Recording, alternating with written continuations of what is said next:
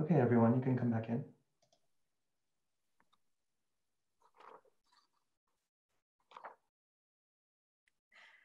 All right. I think everybody is joining us.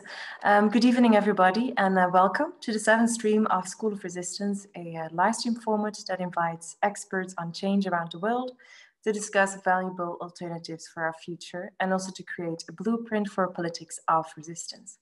The project is a collaboration between NTGent, IRPM, Academie der Künste Berlin, Kulturstiftung des Bundes, and HowlRound Theater Commons. Today's episode is called Environmental Repercussions, Living in a Compromised World. When a recent UN report noted that the 47% CO2 emission drop caused by the coronavirus would have to be replicated every year until 2030 in order to control the climate crisis, it seems like the modern world opened Pandora's box. From predictions of mass flooding and water-borne diseases to uninhabitable temperatures and irreparable destruction to biodiversity, visions of the future are bleak. Together with the co-founder of Extinction Rebellion, Gail Bradbrook, the Canadian philosopher Alexis Shotwell, and the climate justice activist Alice Swift, we are very happy to discuss their strategies of resistance and environmental visions, looking for ways where they converge and reinforce each other. My name is Eline Banke, and I am very happy and very honored as well to introduce our guests of tonight's conversation. Our first guest is Dr. Gail Bradbrook. She's a co-founder of the social movement Extinction Rebellion, which rapidly spread internationally since its launch in October 2018. And having been researching, planning, and training for mass civil disobedience already since 2010, and having been arrested 4 times for acts of civil disobedience, Gail is a pivotal figure in the world of climate activism. Our second guest for tonight is Alexis Shotwell. She's a professor at Carleton University on unceded Algonquin territory. She's a co-investigator for the AIDS Activist History Project and author of Knowing Otherwise, Race, Gender, and Implicit Understanding, and also Against Purity, Living Ethically in Compromised Times. Our third guest for tonight is Alice Swift, and she's a British climate justice activist. She's working on a PhD at the University of Manchester on social reproduction in the European climate camp movement, mainly focusing on Ende Gelände and the UK equivalent Reclaim the Power. She's interested in how autonomous left infrastructures feeds into protest camps and how strategies, tactics, and ideology develop and travel between national boundaries.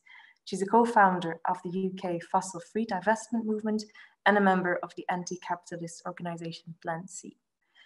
Before we start this conversation, I quickly want to remind the people of the possibility for them to engage in our conversation by asking questions. For everyone who is watching live on Facebook, for instance, you can comment just on the live stream immediately, or you can also send your questions via email, which you can send to our email address, schoolofresistance@ntgent.be, or on Twitter, you can use the hashtag School of Resistance. Having said all this, I think we can finally maybe start with our conversation. To open up this talk, I would like to quote a thought from one of the essays of Alexis Shotwell I already referred to, namely the essay Against Purity, Living Ethically in Compromised Times. It's an essay in which Alexis questions the belief that in order to live authentically or ethically, one should avoid potentially reprehensible results in our actions. Because, and I quote, "We are compromised and we have made compromises, and this will continue to be the way we craft the worlds to come, whatever they might turn out to be." Sorry. Alexis, could you maybe elaborate on this idea of what you mean when you say that we are compromised and that our actions are always going to be compromised?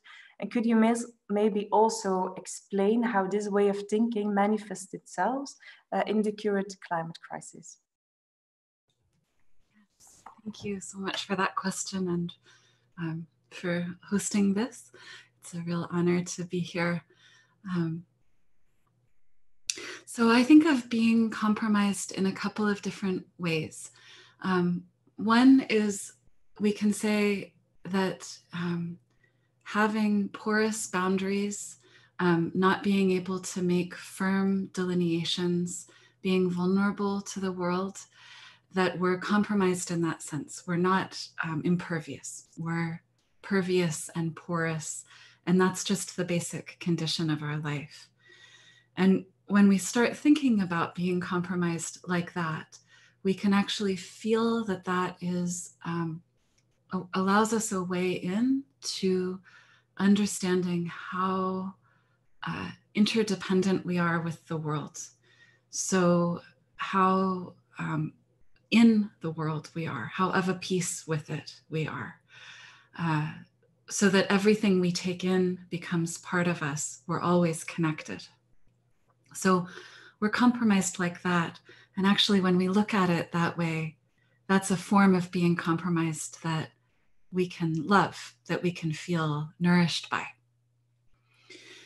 The other way that we're compromised, though, is that we make compromises. We're complicit in things, and really by things here, I mean horrific harm, terrible, grief-striking pain that we would like to not be involved in.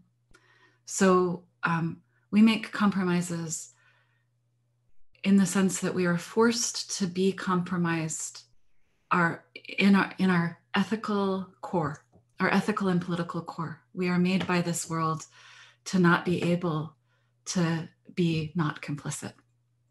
So the being embodied and alive means that if we care about the world on some level, we're already hypocrites. And this is a favorite point for people who are actively excited that the world is ending, who are profiting from the devastation of the world, who feel like they can distribute the harm and death away from them. When we who care about the world say, I care about the world, they will say, but you're such a hypocrite. You drove a car. Or, it turns out that lamb is better for this particular bioregion to eat than, you can't grow soybeans in Ireland, right? So in my work, one of the things that I'm very interested in is asking, what happens if we start from the view that we're complicit and compromised and we cannot be pure? What happens if we say, aiming for purity is actually the problem? And we take every place at which we're complicit and we use that as an anchor point for action and as a place to get traction. So every place that we know we want this world to be otherwise, maybe we can start there. So that's how I think about compromise. And I know we're going to talk more about it, but to give away what I think is the like how or next, the only way we can do that is by acting collectively. Like individual purity and action isn't ever going to help us or this world. So the way that it's so wonderful to be here with folks who are actively connecting with Plan C and with XR is just, these are some of the models for how we're thinking about refusing individual purity and committing to collective action. Yes, I would like to pick up on this idea actually of this collective action, of this envisioning how the world could be differently by going to our two climate activists, to Alice and Gail, looking at this idea of being compromised and our actions potentially having reprehensible results. My questions to you would be how you'd react on this thought of, and if you could perhaps also illustrate how this manifests in your own methodology, what your activism in order to fight fossil capitalism, what it looks like. I don't know if one of you wants to start, go ahead. Yeah, I can start. Thank you for sharing that so beautifully, and I'm really enjoying the female energy in this space somehow as part of that.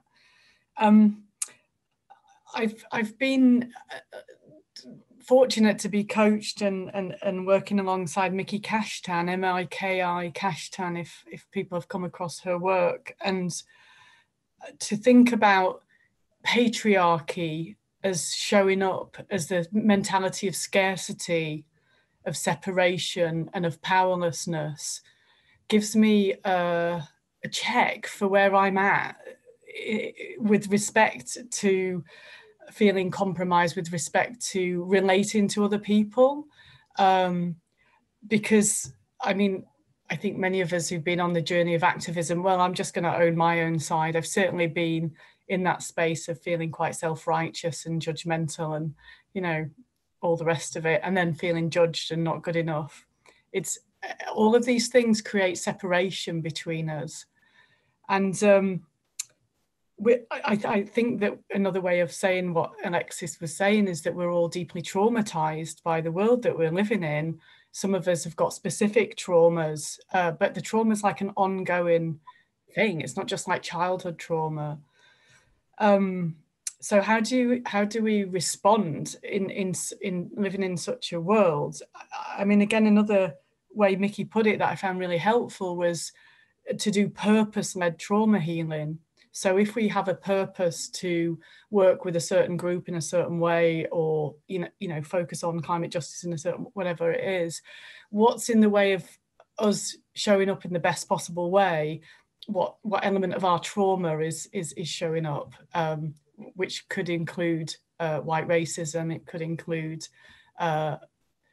feeling small as a working class woman, or whatever it is, you know. So there's opportunities to work there as individuals, and I think that's another piece from Miki's work is the both and rather than the either or. There's so much on the progressive left that comes at us as an either or, and it's immediately in separation. So either you're saying this or you're saying that. What if we can have more both ands? So as an example, you know, part of Extinction Rebellion comes from some of us who have a more spiritual leaning. And I know that that can really show up as like indulgence. It looks very indulgent, you know. So where's the place where it's both and, you know, where we can do our trauma work whilst keeping the focus on the activism? You see what I mean? So, and the other place that I lean into with Miki is thinking that when we're working against patriarchy, it involves vulnerability. It involves tenderness for each other and mourning for what we get wrong, you know, really grieving for what we get wrong. And I think that that's part of what we've tried to build into some of the ways that we work together in Extinction Rebellion. And I'm not trying to pretend we get it right, but yeah, thank you. Yeah, could I come back or feedback on some of those things?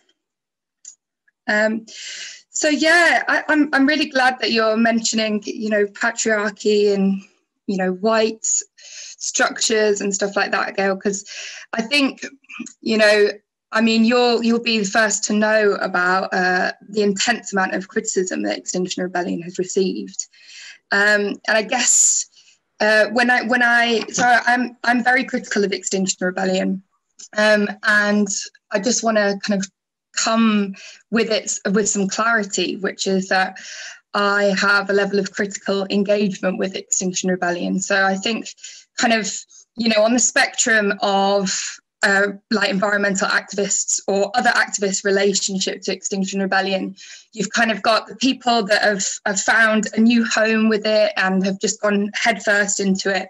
You've got the people on the other side who won't touch it with a barge pole. And I'm somewhere in the middle, which is like a level of critical engagement. And I guess the thing is that, like, it comes from a sense of love. It comes from a sense of, you know, we're fighting the same fight. We're fighting for the same things. It seems, or that's how I believe it to be the case. And I want to recognise the the incredible work that Extinction Rebellion has done in activating a whole layer of people that weren't previously involved with the climate struggle or with ecological struggle. And I think this comes back to the notion of purity politics and kind of individualism. And one of the things that I really want to give Extinction Rebellion a lot of kudos for is kind of, I think what's been so fantastic to see is in the huge mobilization effort that, you know, you and others and other people, you know, doing the kind of the talk going around the UK, you know, extinction and what to do about it. I think it's something to that effect. What's been so fantastic about that is I think you've really positively tapped into a lot of the pre-existing environmental kind of scenes or communities that exist within the UK in terms of really making that cognitive shift for a lot of people in going, okay, you know, as much as your like gardening project or, you know, you cycling lots is a really good thing, there is a limit to the extent to which an individual lifestyle change can really affect change. And I think that that cognitive shift that's been achieved with Extinction Rebellion is one that is incredibly valuable for the climate movement and the climate movement internationally, I'd say most particularly in the UK. But it's that shift away from like the purity politics, the individual lifestyleism, to a recognition that in order to achieve change within our economy and our society and our political sphere, that we need collective action. And so I really want to make that really clear that I'm really grateful for XR with that. It's essentially a game changer for the climate movement. And I think that a lot of climate activists like me that have been involved for a long time, I've been a climate activist for 10 years, we're having to like recalibrate in relation to XR because there's so much that has been achieved.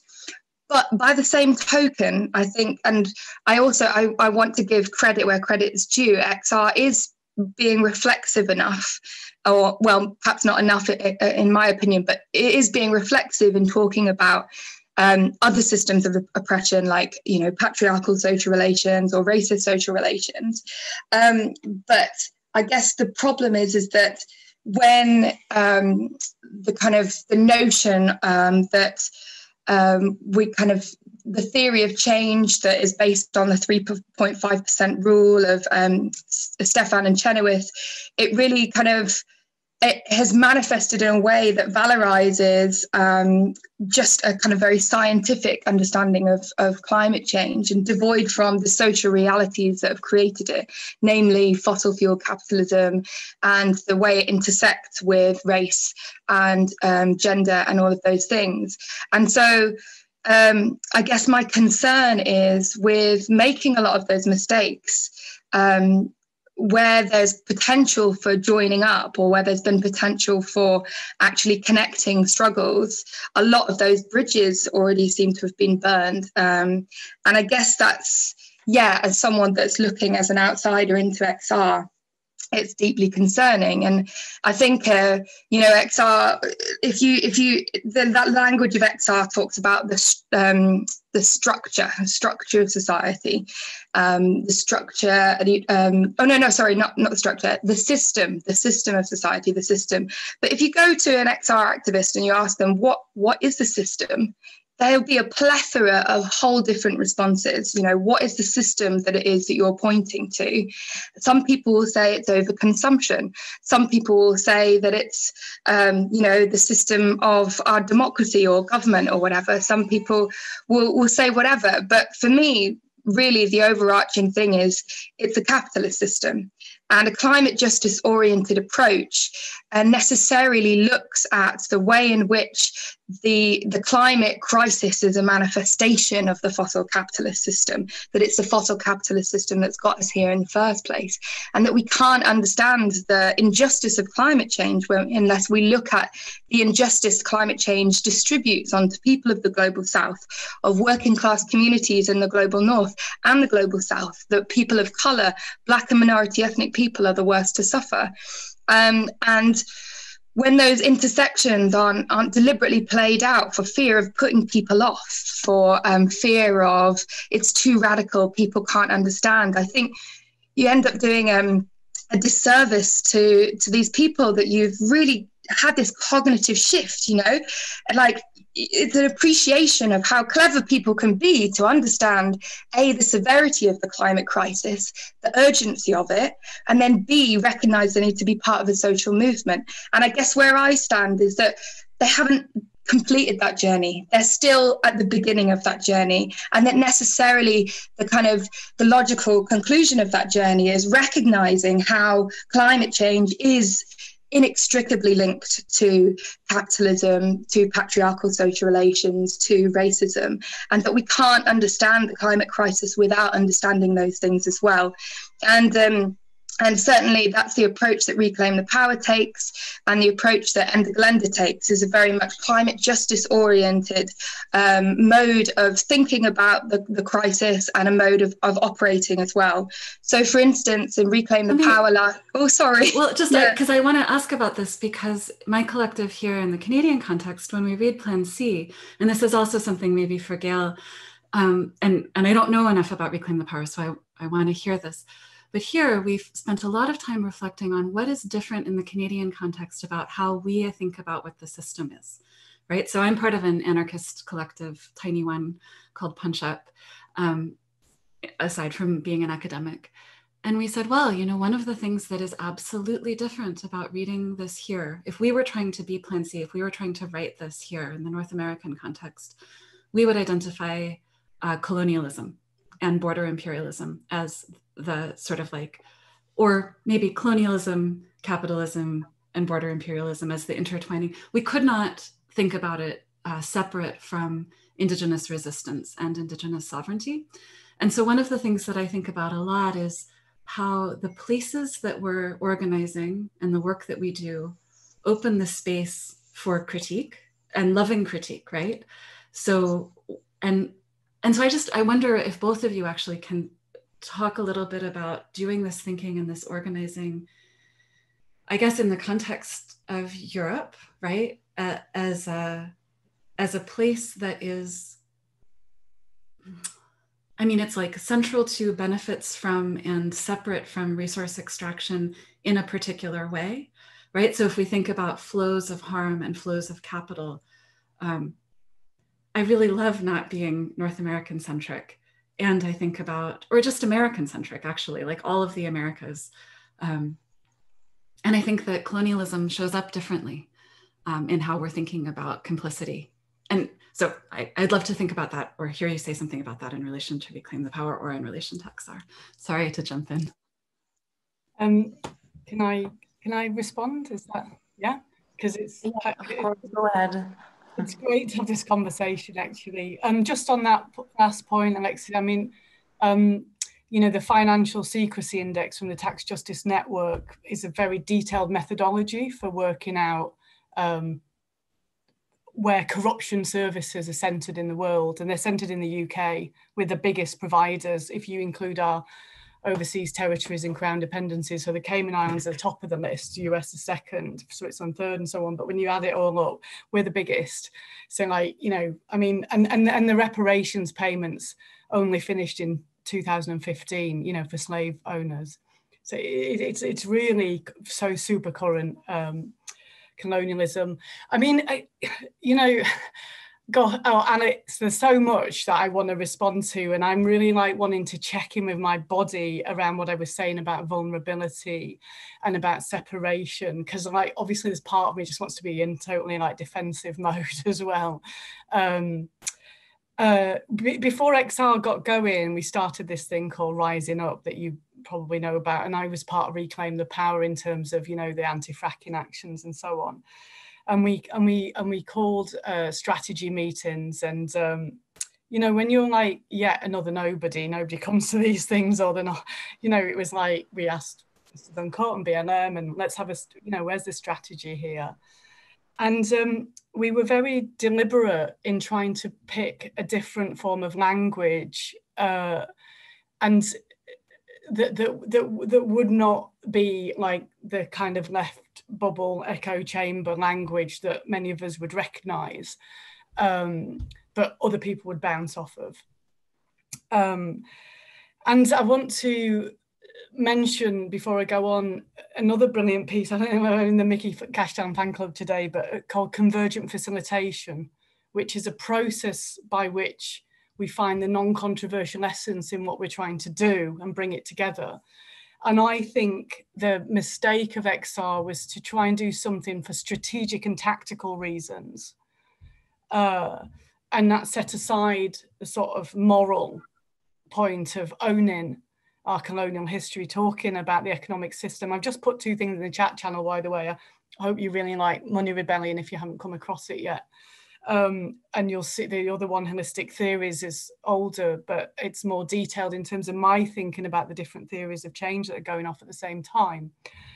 But yeah, I think that two things have felt separated, and most clearly in the US, where there's been a kind of fight, and I don't particularly want to comment on it because I'm not there and I'm not, you know, over all the detail of it, but about a fourth demand and other people saying we want to really make sure the third demand's clear, that it's like, you know, the third demand in XR is about citizens' assembly. It's like early forms of Greek democracy. It's like completely radical, but it sounds, I mean, I'm careful what I say online because I just know somebody will grab the footage and, you know, it's really radical, the third demand anyway. But it sounds reasonable because it is as well, because actually radical stuff's really reasonable.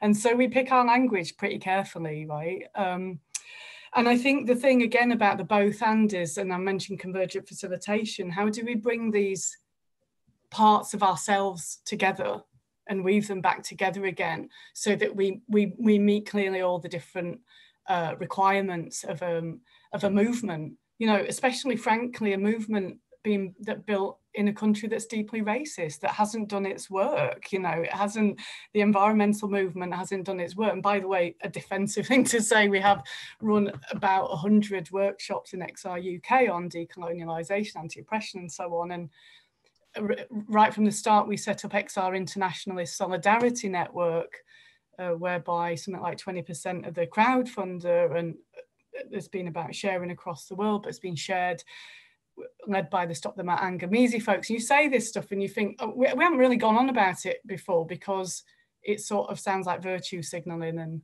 you know, anyway, it's a tricky space to think clearly about, because to take the capitalism point, right, and you'll see with Money Rebellion, you won't hear me saying I'm anti-capitalist, and the reason is I think it creates polarity, because people think, okay, anti-capitalist, you're against businesses, you think markets are always a bad thing, and then another point would be there's a whole pile of people who see neoliberalism as a completely corrupted form. It's not an economic system anymore. I mean, and I think it's the logical the logical direction that capitalism is going to go into. But for some, it's a question of corruption, and, well, if we would internalize the externalities of the economics, we could still have some form of market system. Anyway, the point I'm really trying to make is there's nuance in that conversation, and if there's like a line down the middle of the screen where like there's people who think they're anti-capitalist, people who think they're pro, the conversation that happens here is interesting. When it gets over here, it gets into like true polarity, and what I think is what we're calling for in Extinction Rebellion is a global citizens' assembly and assemblies at other levels to rewire humanity. I mean, I've actually got a team working on that at the minute, to rewire the political economy, and have, like, the phrase I use is the grown-up conversation about it. So it's like, how do we talk about these things in a way that brings more togetherness, including operating within a racist world? And so, Alice, just, you know, from what you were saying, and I don't know if you've seen Money Rebellion stuff, but that progression's there in terms of talking about the next step. It's been our strategy from the start of the year is to talk about systemic issues, and we have to bring people with us. That's, you know, and we need to pick our language carefully, in my opinion. So I hope that made sense anyway. Yeah. Can I come back on that? So yeah, I think it's interesting, and isn't it? And I think that often Extinction Rebellion, it's, you know, you say about togetherness and you say about picking your language carefully, and certainly, you know, I feel a sense of inauthenticity a lot of the time with regards to what the leaders of Extinction Rebellion or the spokespeople of Extinction Rebellion say, and then what they think. And I think that I find that difficult, because it's like, okay, I know Roger Hallam is saying this because he's hoping X, Y, Z will come about as a result of this, rather than what he actually thinks, rather than what his, you know, his authentic self would actually determine. And I think that sometimes when we seek togetherness above everything else, we favour some people in society over others unintentionally. And so when you have a language which is kind of universal, okay, we can't be explicitly anti-capitalist. In fact, we're going to be explicitly the anti-capitalists, as with a recent tweet, then you're putting off a whole swathe of anti-capitalists that may be involved with Extinction Rebellion. And the same goes for race and justice issues. And I really appreciate the responsiveness, that the reflexiveness that's happened with Extinction Rebellion. But by the same token, you know, of saying, okay, we're going to reach this kind of universality, this togetherness. Who is it inadvertently that you're putting off, or you're not able to make those connections with, without a recognition of, you know, what that togetherness might entail, like a privileging of the white middle class environmental activist, as opposed to someone that might be Black or minority ethnic and can't put themselves in the firing line when it comes to police, or, you know, when they would feel deeply uncomfortable with making chants to the police saying that we love you, we do this for your children too. And so I think sometimes in the seeking of togetherness, we can actually inadvertently put other people off. And I think that when it comes to anti-capitalism, you know, I'm a millennial. I'll be 30 in a couple of months' time. And a recent survey said, and this is the same, Alexis, in North America, that of like over 50% of millennials are anti-capitalist and socialists. And there is that appetite, there is that notion there of what, you know, the way in which they have an anti-capitalist ideology. And I think that by actively dismissing that, or actively saying, no, we're not anti-capitalist, we don't support this banner that says socialism or extinction, you're actively putting off those people that might otherwise be involved, and also increase the diversity and the plurality and the heterogeneity of the movement. And I think polarity isn't something that should necessarily be a negative thing. You know, I don't think polarity needs to be a negative thing.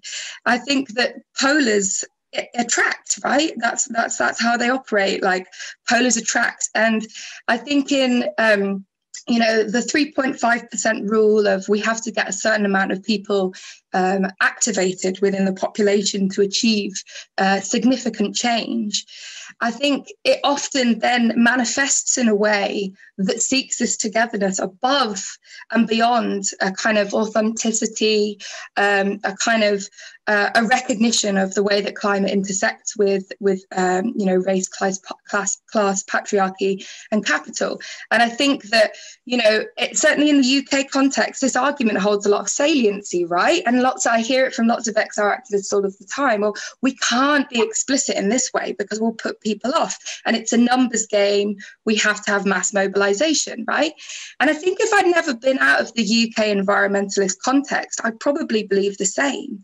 But the thing is, at Ende Gelände in Germany, it's become the largest mobilization of people taking direct action for climate justice in Europe, potentially the world, but we're not sure about that, but certainly within Europe. So, I mean, last year alone in June, there were 7,000 people at a camp, and they're not people mobilized to shut down central business districts and streets in capital cities. They're people mobilized to physically break through police lines and shut down fossil capitalist infrastructure at the source. And so I think that it's, I appreciate the togetherness and I appreciate that aspect. But I guess what I'm trying to say is that we don't need to have a kind of universality or a saliency to every single person on the political spectrum in order to achieve those numbers. Those numbers can be achieved in a deterministically radical and intersectional way with a climate justice focus. And there's been clear examples of that. And it's not just Ende Gelände as well. The Italian climate camp movement, they had their first climate camp last year and they've had their second one. And over 1,000 people ready to take on fossil fuel infrastructure. And it's so empowering and so inspiring to be part of these movements and do so in a way that I know that I can be my authentic self. I know that I can go to the source of fossil capital. And I think that with the strategy of shutting down lots of roads in capital cities, that's an interesting approach, and certainly it works to garner the media's attention initially, but I'm sure you'd appreciate as well that the media attention has gone down somewhat, and that if you kind of keep replicating the same strategy, then the media, the way that the media operates, they go off it after a while, don't they?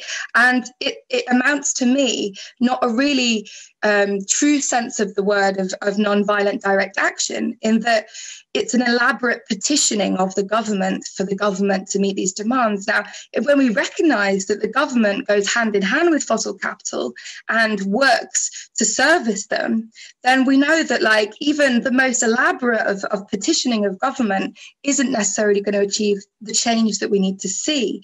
And so I guess that's why with Reclaim the Power and Ende Gelände and lots of these climate justice movements, they take the direct side of the direct action to its logical conclusion, which is to go right to the very source. So that is fossil fuel infrastructure, the heads, the central offices of the companies doing this ecocidal destruction, and and acting in that way. And so I think that, yeah, kind of going back to the togetherness, I feel a great sense of togetherness with the people that I know we have an incredible sense of togetherness at Ende Gelände, because we have such an intense shared sense of purpose. And being part of the internationals of there, I know that English might be a second language for people and they don't even understand it very well in some cases, but yet we have such a clarity and purpose, such an intense sense of togetherness that allows us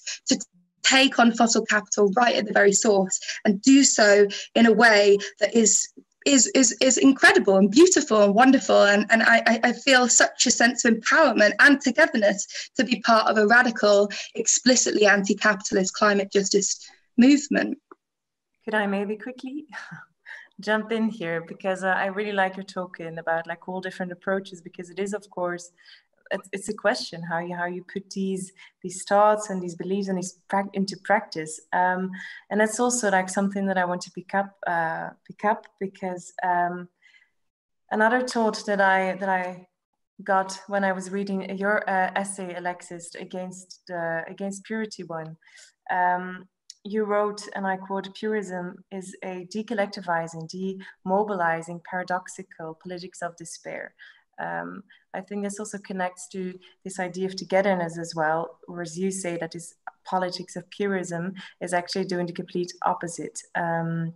Yet I do think that this feeling of despair is also a very sincere feeling when it comes to climate change. I think we all sometimes feel grief and anger and fear as well when we see the likely societal collapse that is nearing, that is coming closer. But I was wondering how, if you could suggest somehow how we can create a politics that does recognize these feelings of grief, anger, despair, yet also manages to go beyond this, to not create this demobilization and this sense of maybe helplessness. Yeah, I mean, sure, I'm happy to say something about that. And I'm thinking about it in relation to this very important conversation that's happening. So I sort of don't want to take us too far off that conversation. So I'll say something and see if it connects. And because I think a lot of the time when we're looking at what sometimes is talked about as the difference between vanguardism or voluntarism and collective organizing, some of the threads of conversation that are happening between Alice and Gail are also showing up there, right? Do we need to have just a small number of people who do the right thing?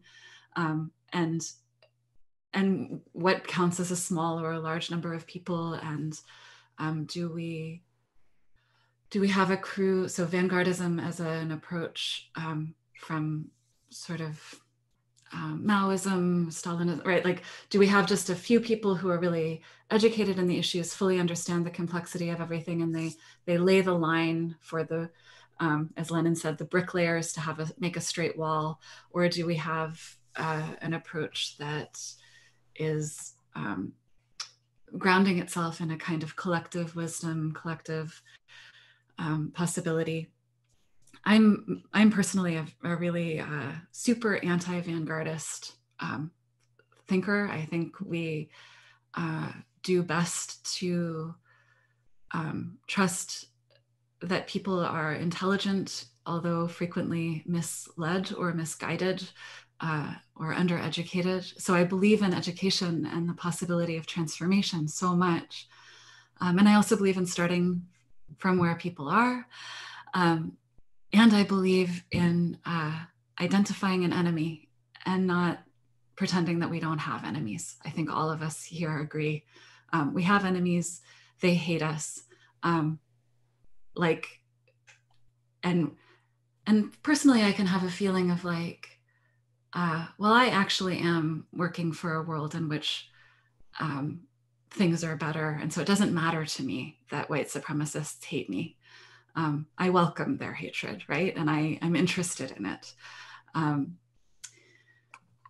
For a lot of people, like all of us, we look and it's like, everything is so awful.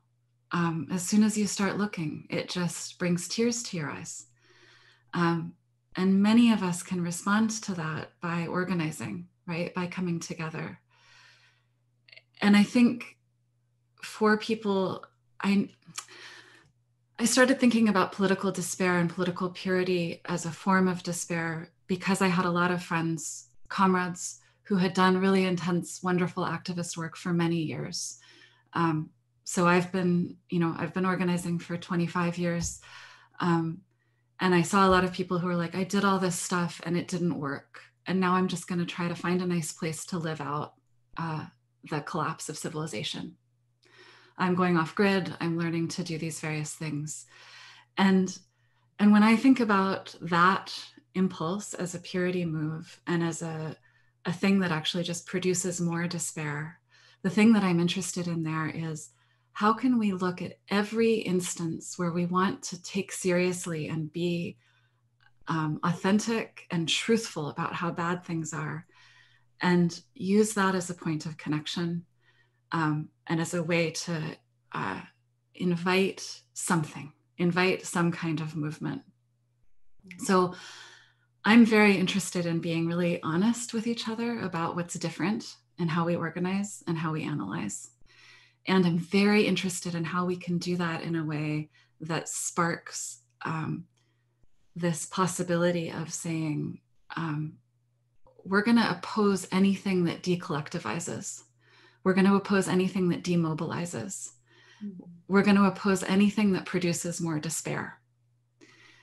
Now, I really do think, like here in Ottawa, some of the deepest fights that climate justice activists have been around the question, exactly these questions. So these are shared, you know, everywhere, around the question of do we shut down the bridge downtown, or do we go and shut down the places where you can turn off oil pipelines are actually pretty easy to get to.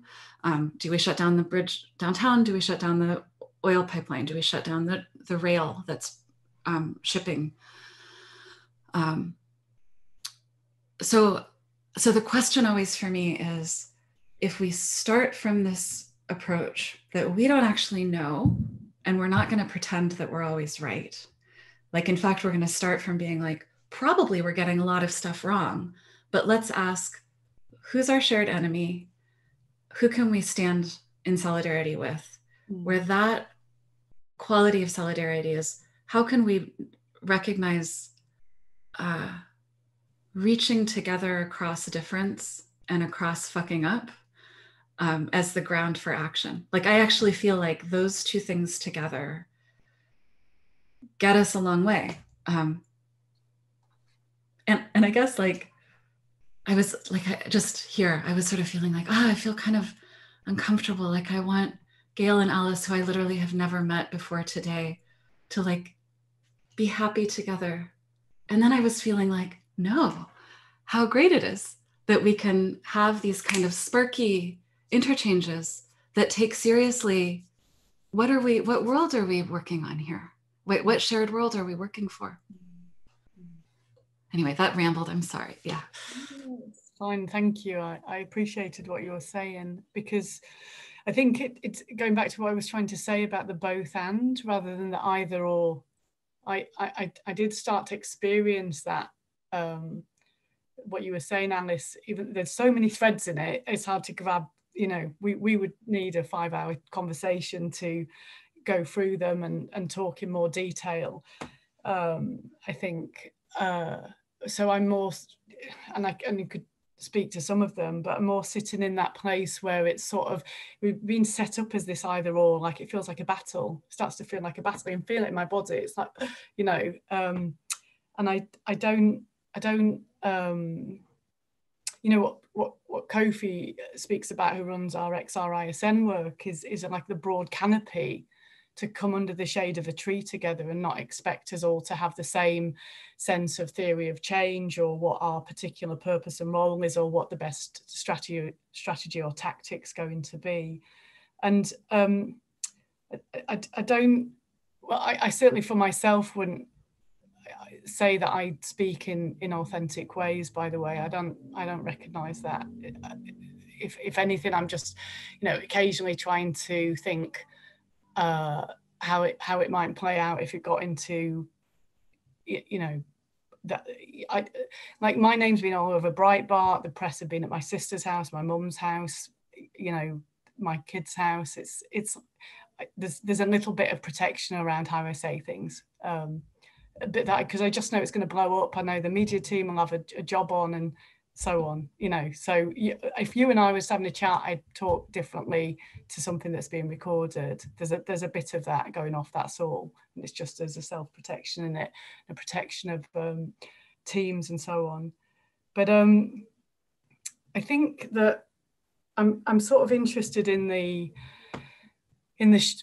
both the chaos that we're experiencing right now. I mean, there's these conversations to be had, and I don't want to use the word togetherness that's sort of trying to smooth over some like really different senses of how to go about things, or you know, some of the things that you're raising, Alice, that are concerns about who feels like they can join under that canopy, you know, who feels like that's just not my place, you know, these indulgent white people just don't get it, or whatever. I honestly understand. I'm looking at the world and looking at, you know, the QAnon conspiracies, just how rapidly that's mobilizing people. I'm looking at the opportunity of the social dilemma on Netflix at the minute. That's, you know, finally at the end of that, film, I don't know if you've seen it yet, but talks about the business model. They don't use the C word, but they do talk about the business model, like the money. But basically, the social dilemma is about the weaponization of tech to destroy our democracy, and the people that actually created the weapons and didn't really fully realize what they were doing and the horror of what they've done. It's a really interesting space that's been opened by that place.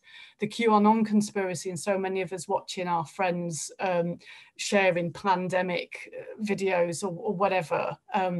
You know, my understanding is that this system that we're in is descending into hell. I mean, to my mind, fascism's here already, and it's been very cleverly worked. I mean, I was interested, I was talking to a friend today about whether Trump's actually got COVID, you know, or this is like a mechanism for, it's a trick. Anyway, who knows? In these times, like, what seeds are we sowing? You know, what seeds are we sowing for the changes that we want in our democratic, I mean, we don't have a functioning democracy as far as I'm concerned, but this is the whole point of saying about citizens' assemblies, and to try and talk to that disarray and that confusion and that deliberate setting people up to not be able to make sense of the world anymore, to think that you know, before they know, somebody who's got legitimate, in my view anyway, concerns about vaccines suddenly are like on the streets with the far right. You know, this is what's happening, and it's going to come in the UK in like rapid fire. It's building really quickly, and I think we have to look at this time in terms of what we need to be saying, and how to say it in a way that will bring the a big body of people around a new form of democracy.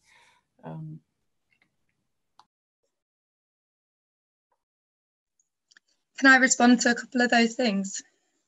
Yeah, so I think it's really interesting, and I have deep concerns about the QAnon conspiracy stuff. And I guess what I've seen as well, so living in the Calder Valley, where I live in Yorkshire, near Hebden Bridge, is a lot of people that would or have been historically involved in the environmental movement. So things like Earth First, or you know, road protests or things like that, that were involved. And I guess, you know, kind of going back to what you were saying, Alexis, people that have found such a level of despair that it's more about creating their little corner of the world to exist in, and to kind of to live off the grid as much as possible, and kind of take environmental lifestyleism to its logical conclusion, which is just kind of looking out for your own, and being in a space that, you know, you can say is the most ecologically sustainable or whatever, you know. And I'm not saying that everyone in that area is like that at all, but there are quite a few people that I would put down as people believing things like that have then gone on to believe the QAnon conspiracy theory stuff. And I guess that this is, I would say, part of the problem with not having a coherent ideology or a coherent set of politics, if in fact having a politics that is to say that we're beyond politics, or, you know, we don't do politics or whatever, you know.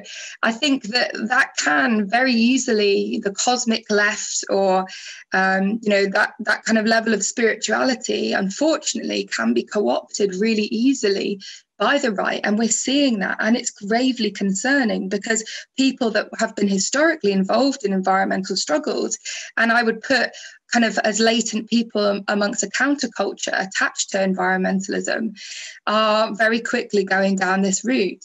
And so I think that's kind of the danger of an incoherent ideology. That's the danger in which it can go down, is if you don't have politics. And I remember I had a conflict, an argument with someone who in Hebden Bridge, she wouldn't shake my, I wouldn't shake her hand. She offered me her hand. I wouldn't shake her hand because of coronavirus. And she got really upset with me for believing in coronavirus and demanding to know who I knew that had died of coronavirus, and of which I said a friend's father, unfortunately, had passed away, and it's deeply sad. But she, when she asked me what sources I was looking at, what my media was, and when I said Novara Media, a left-wing media channel in the UK, she said, "That's your problem. That's your problem, is politics. And I think that there is a big crossover between the notion that XR has of being beyond politics, or we don't have a politics, and it kind of gives leverage, it gives a legitimacy to people that kind of that persuasion anyway, or perhaps are kind of going down that route in not having a thorough politics, and it's deeply concerning. And I mean, if I'm being fully charitable to XR, the beyond politics I see as a canny slogan to say this is beyond parliamentary politics, right? When we're being charitable, when I'm being charitable. But unfortunately, I think that a lot of people then take that as read to be, okay, well, that's politics per se, that's all politics. And when we kind of reinforce people's notion that politics is only about parliament and nothing else, it's just about parliamentary politics, and we don't recognise the thing that most first year politics students are taught the first day that they do politics as an undergrad, which is politics is about power. And when we think about power and we think about climate injustice, then we can't look at climate injustice without looking at power. And we can't look at it without looking at politics. And so, Gail, unfortunately, it doesn't surprise me that you have friends on Facebook that are sharing conspiracy theory stuff, because I think a lot of Gen X people are, and I'm glad that I don't, but it is worrying because, we're fighting the same struggle and we're on the same side, and yet people are slipping into the right, and that is of great concern. And I think that when you try and appeal across the political spectrum and actively try and cultivate appeal from the right with the notions of familyhood and the notions of like generational entitlement and things like that, I think that it can play into the right very easily. And I mean, so I was part of a survey recently. We did a survey of Extinction Rebellion activists, a quantitative research survey, me and some other academics. And we surveyed lots of people at Extinction Rebellion protests. And lo and behold, I mean, it's of no surprise to me, but most XR activists were above average involved in the Green Party and the Labour Party. And I don't think that would come as a surprise to you either, Gail.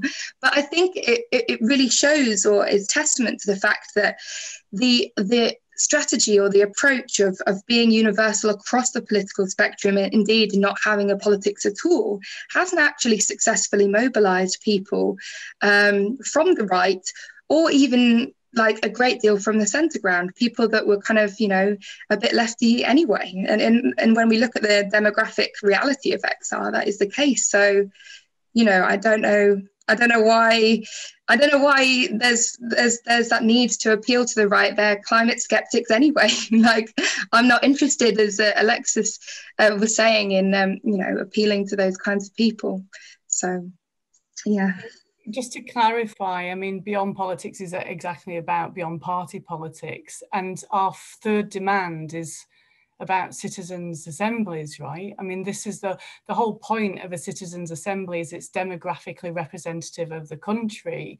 A global citizens' assembly would have very few people with my skin colour on it. That's where we're aiming for. It's absolutely political. Nobody's saying it's not political. The politics is coming from what I would say is to use one phrase, is like the sort of emergence of teal thinking in these times, or integral thinking. So moving beyond the sort of green progressive left into sort of trying to look down, look at different value structures as politicians have done, and to understand that shows that, so for example, like I have a working class family background. My dad was a miner. The sort of, you come with I'm getting a little bit, I'm just sitting in defensiveness. I don't really appreciate I don't really want to do that. I've been on XR stuff where people put climate change as a class issue, and I've gone, like, I give a fuck beyond I can express about what's happened to my community and so on. I just don't think it works on a banner, I just don't think it helps. So it's like so much of this is tactical. But anyway, the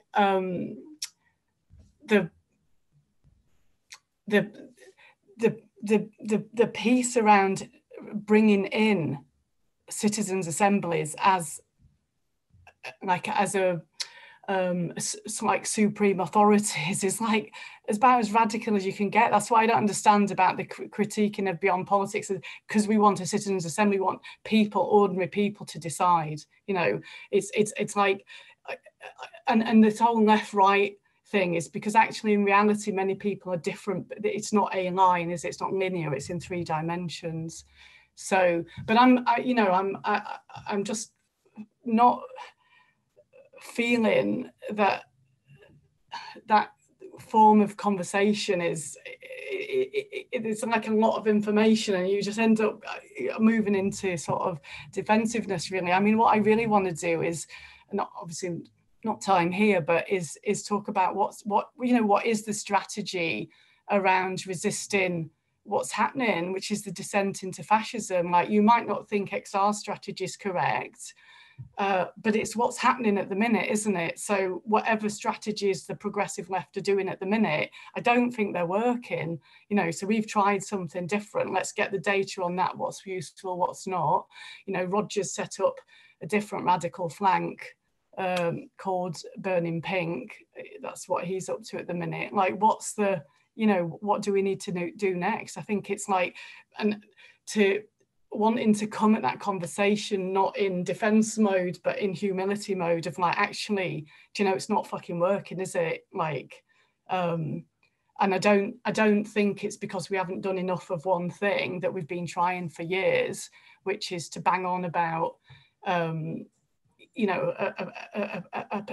particular ideology when all the money's captured all the think tanks and all the rest of it. And anyway, I think there's a lot of tactics to discuss here, frankly.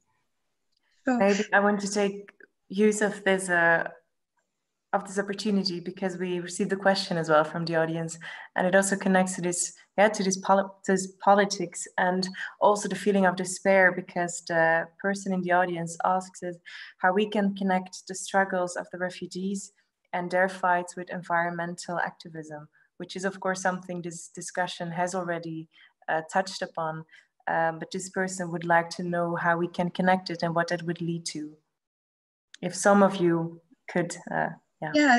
So I could come on that, because Reclaim the Power last year, we organised our camp Power Beyond Borders, and it was explicitly organised to connect climate justice with migrant justice and the intersections between race and climate.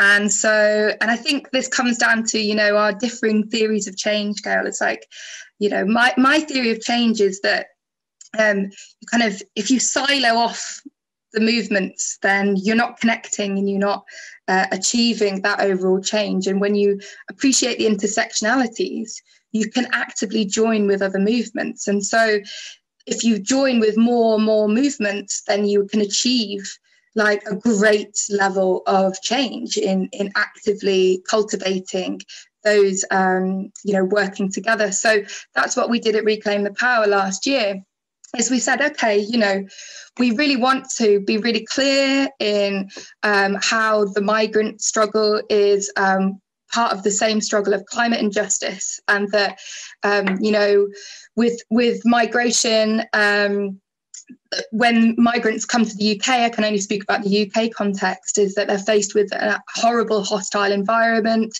People will be detained, people will be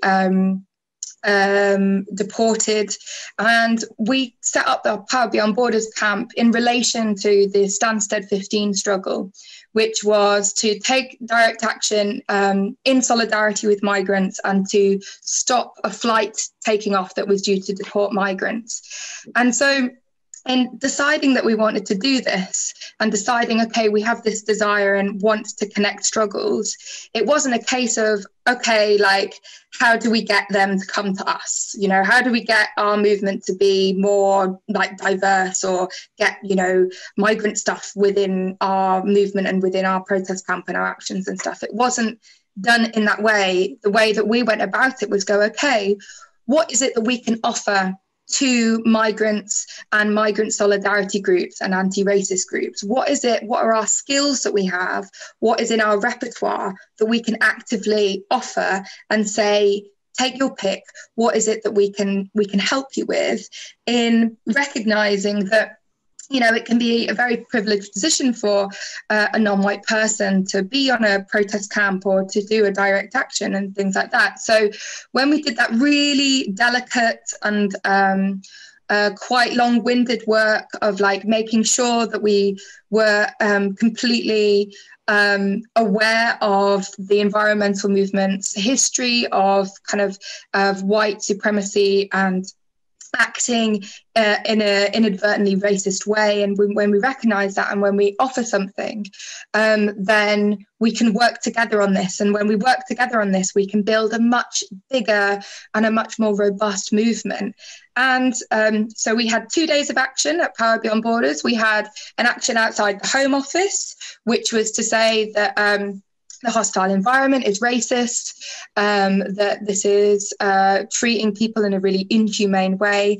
And then the second day we did an action against fossil gas.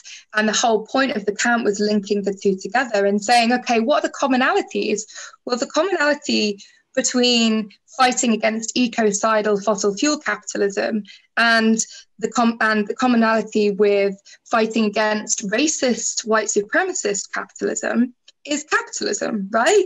That's the common denominator. That's the way that we are linked together. And when we recognize that the reason why the global south is going to be the worst affected with climate change, and why there's wars that we've created in the Middle East and elsewhere as like a British Empire, and why there's such material inequality. It's not an unhappy accident of human history. It's because of colonialism and colonial capitalism that's created this situation, and will mean that people in the global south are going to be the worst affected, not as an unhappy result of geography, but because this has been a system that has been in place for hundreds of years. And so when we recognize that, and we were able to do so and reach out to those groups and actively collaborate, we had the most diverse climate camp I've ever seen. And I've been in the movement for 10 years, and it was incredible, you know, because I think too often as white activists, you bang on about, oh,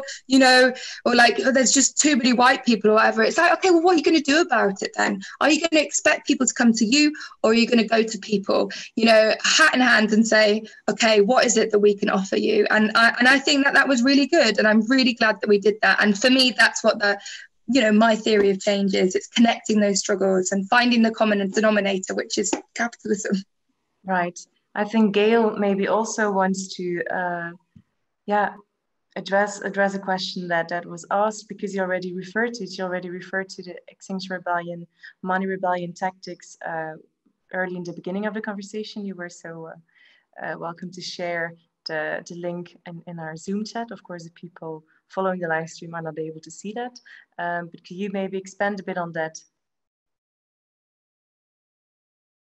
Sure, yeah, thanks. And I had a shared joy in that way, Alice, this August at the Reparations groundings in Brixton, but I feel like I've just virtue signaled by saying even that, really. I mean, I agree.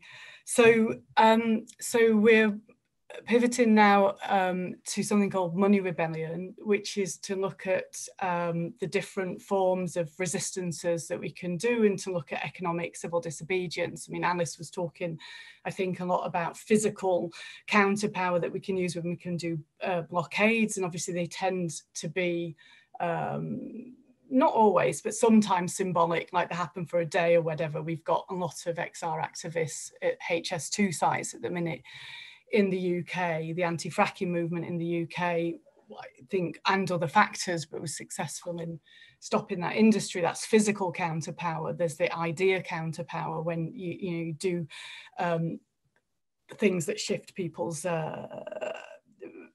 sense of things, watching rabbis and scientists and whatever being carted off and arrested has been part of what shifted the conversation in the world. So economic counterpower is really tricky to achieve as far as I understand. Again, I'd be interested in Alexis and Alice's view on this, but certainly in the UK, the trade unions have had their teeth removed over many years. Organising strike actions are really difficult. Many of us work for ourselves or work on contracts that are 0 hours and so on. So the idea with Money Rebellion is looking at the opportunities around tax and debt and resistances therein. So I've shared a video that gives something of the background, and I think, Alice, you'll be mostly reassured if you take the time, if you have the time to watch that. You won't be entirely, there'll be things that will annoy you, I'm sure, but I'll leave you my email, maybe we could talk some more. So the sort of, the analysis of growthism, of the profit motive and so on. So then in terms of tactics, there are a few things. The sort of foundational tactic is what you'd call a conditional commitment, which is, would you do this if other people would join you? So would you not pay your council tax in a specific area if other people would join you? Or would you not pay your mortgage debt? I know not everybody's got mortgage debts if other people would join you. So like, would it be 5,000 people, 10,000, 50,000? And because of the scale of XR, we have this software called Coal Hub. You can get on and phone people up and ask those questions. So we can build up the threat in that way. Some of the sort of, when you talked about vanguardism, Alexis, I'm not sure I fully understood. It'd be interesting to hear more, but what I mean by vanguard action is an action that's a demonstrator that kind of whets the appetite, if you see what I mean. So the vanguard actions that we're looking at the minute, one is where we're taking out credit cards with certain banks. And again, it's a use of privilege point, Alice, and making reparations on behalf of that bank by making donations. At the minute to Survival International, it could be also the Acacia School in High Wycombe. I've been talking to those. It's a complementary school focused on African diaspora communities. So making reparations and then asking the bank to write off the debts and with match funds. So coming alongside as Animal Rebellion because of Barclays in Cargill, industrial animal agriculture, and then around taxes, small businesses and or other people who do tax returns as well as another possibility. But anyway, the point of it is two levels. One is to talk about whatever the particular action is. It may talk about what Barclays Bank are doing in the world or whichever bank it is. But also the meta point is we need to have the way I say it is a grown-up conversation about our political economy, the destruction of democracy to the profit motive, the destruction of the environment and social good and social well-being to economic growth. So that's what the point of that is. And I think it's, in terms of movements of solidarity actions, it's like how to build solidarity between those that can't pay and those that are choosing not to pay. So it's talking to taxpayers against poverty recently. There's a whole pile of, and I'm nearly finished with the ramble, but it's a whole pile of shame that's put on people around debt. That's why the banks look like temples, right? I mean, to make us feel that we have to pay and wanting to build that piece as well as part of. So that's something that we're working on at the minute. Thank you. Really great to hear the both of you, how you respond to the question that arrived from the audience. Looking at the time, we already passed the hour, but I would love to hear Alexis once more. I'm also going to quote you again. I was very inspired by all the writing, basically, I found on that you wrote, apparently. But some time ago, in the midst of the corona pandemic, actually, you wrote an article called "Survival Will Always Be Insufficient, but it's a good place to start." And in that article, you refer to the dire situations a huge part of the global community was confronted with during the corona pandemic, and in which you also emphasize that we should always start with survival, and primarily that we should fight for the lives of the people targeted by the death cult of capitalism. Yet you also in that article state that survival alone is not enough, that people not only need bread, but that they need roses as well, to paraphrase the well-known labor slogan. But today it seems there isn't a political program yet that can lay out what comes after this survival, or what precisely these roses would be. So I wanted to wrap up this conversation by asking you, Alexis, if you could maybe tell us what you feel these roses could be for you. Yeah, so I mean, I think that labor slogan, "We need bread, but we need roses," is actually such a profound anti-capitalist slogan. And it speaks back to that quality of shame in poverty or shame in debt. And it also speaks to this insight that we can have many different theories of change. And as long as they're not actively opposing each other, right, or shutting each other down, they can actually, we don't know what will create the world in which lives can flourish and lives can continue.